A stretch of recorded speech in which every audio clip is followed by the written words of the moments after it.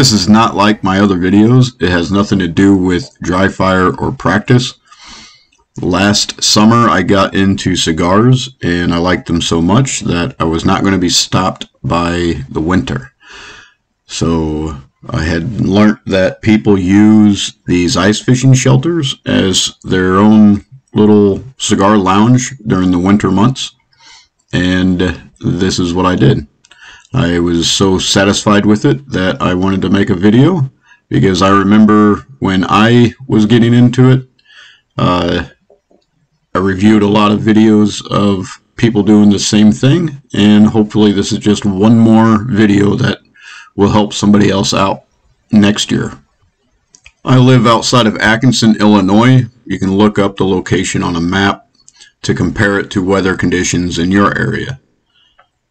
I put this up in November. The time of the video is February. I actually took these images, most of the images that you see today, on February 11th. As you can see, I have it very close to the house. The idea behind that was to put it on the east side of the house, trying to protect it from the cold north, the cold winds from the northwest, and it seemed to work out pretty well.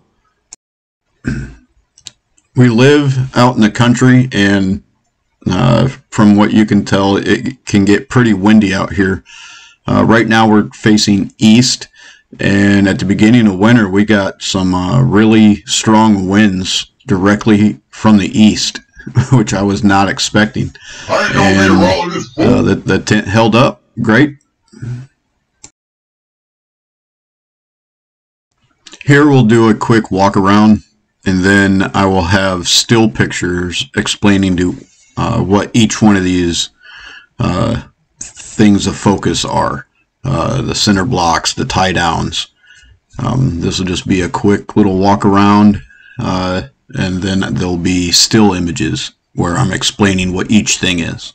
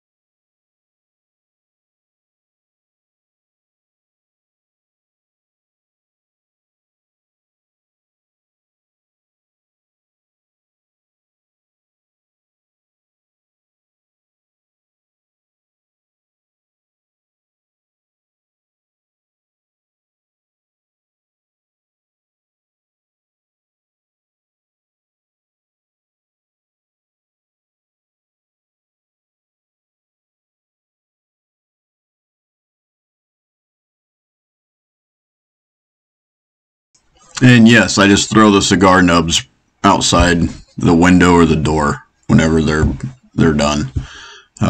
This summer we'll run them over with a lawnmower.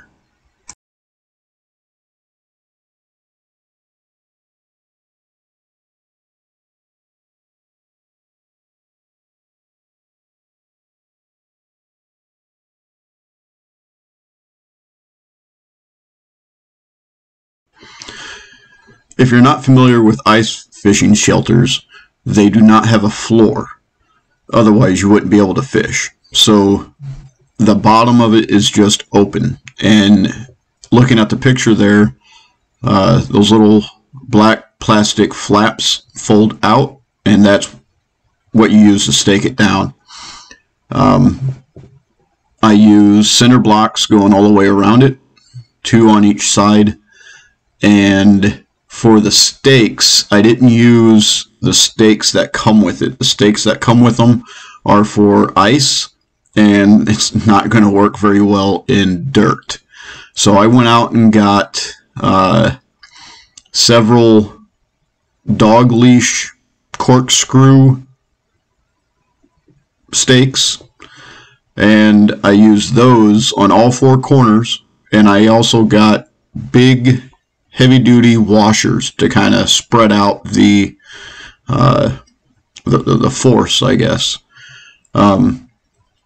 The hubs, where the walls are pulled out, that's what makes it rigid, and you're supposed to stake those down. And I also used those dog leash corkscrews to tie those down, but I used tie down straps from the stake to the tin itself.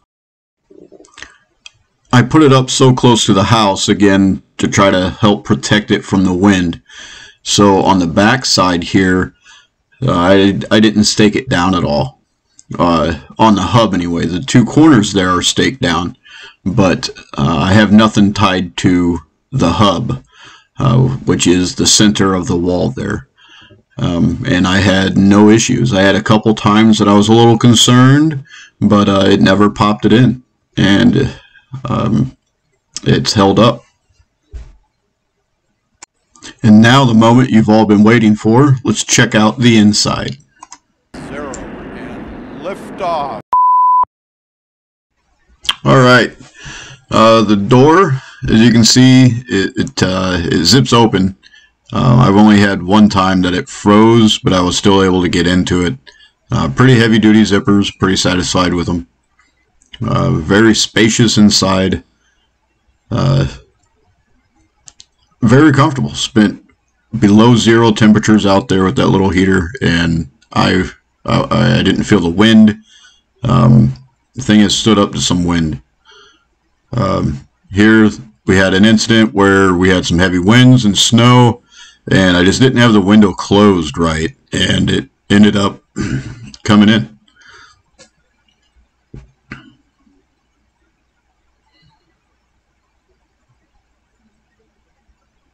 Of course, make a table out of anything you want. Hold your ashtray, your cigar, and of course your whiskey. Now this little heater, use any heater you want. Run a drop cord and use electric, or I use the propane, and I go through some tanks, but it'll hold the heat in there pretty well. And then your entertainment, a little DVD player, works great. Now here in a minute, it's going to pan around and look at that window that you saw all the snow, and you'll see how it came in. Those little plastic windows are just velcroed on, and they don't fit perfect, but you can get it just right enough, if that makes any sense at all. It does not. I'm not redoing this. Let's talk about the floor. The floor in this, like I said before, it was completely open because it's an ice fishing shelter, and I didn't want the exposed grass, because then you're going to get that wet grass smell coming up inside of the tent. So I took some plywood strips for the flooring, and then got some fake turf stuff as carpeting, and I haven't had any issues with it being soggy in there from the snow melting or anything.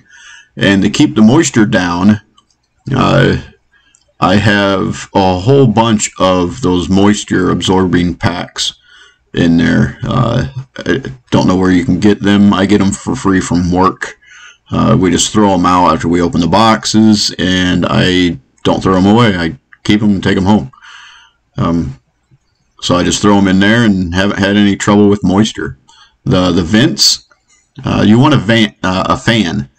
I have a little handheld fan because you are going to hotbox this thing, and there's been a few times where I had to open up a window or open up the door and let the wind blow it out. But with everything closed and the vents open, if the wind is blowing just right, it will suck out all that smoke, but not every time. So you're going to want a little handheld fan that you use to just blow the smoke out. Now here is the kit that I take out there with me. A little leather case to carry everything, and then arrows will start popping up. Lantern, it's going to get dark. You're going to want a lantern for light. A fan, that's the fan I was talking about. Cheap little handheld fan, works great. Of course, your punch and cutters, however you cut your cigar, a little flashlight that goes around your neck comes in very handy out there.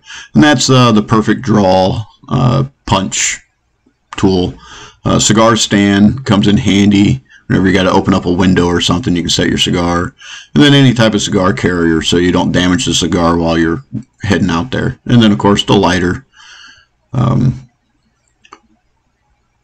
and obviously the whiskey, and then the DVD player. Very enjoyable. Enjoy.